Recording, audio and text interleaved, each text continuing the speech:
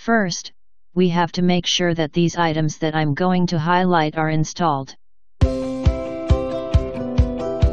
I'm going to create a quick and simple document for this demo.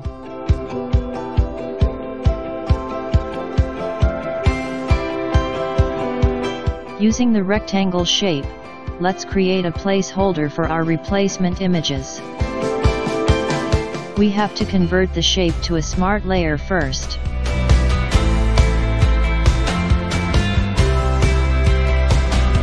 With the smart layer selected, click File, Export, Smart Layer Replace. But first, we need to save the document.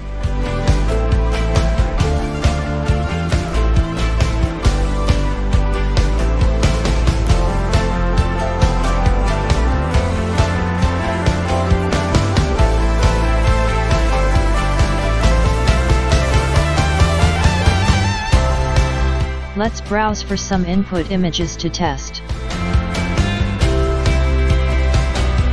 We've got 8 images as input. Click Q button. In the File Options tab, we can set our custom file name format.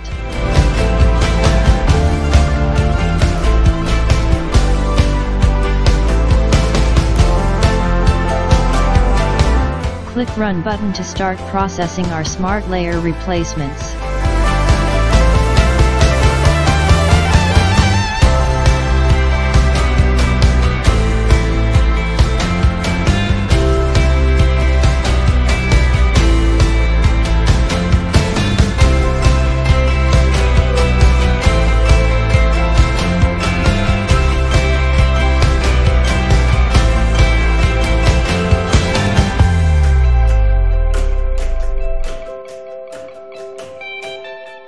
Now that it completed successfully, let's take a look at the resulting files.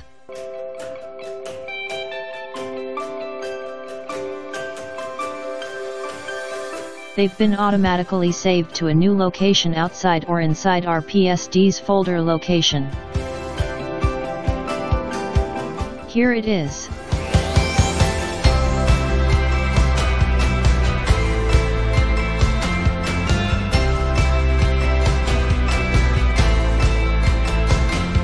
The file names of the exported files are according to the format that we have set.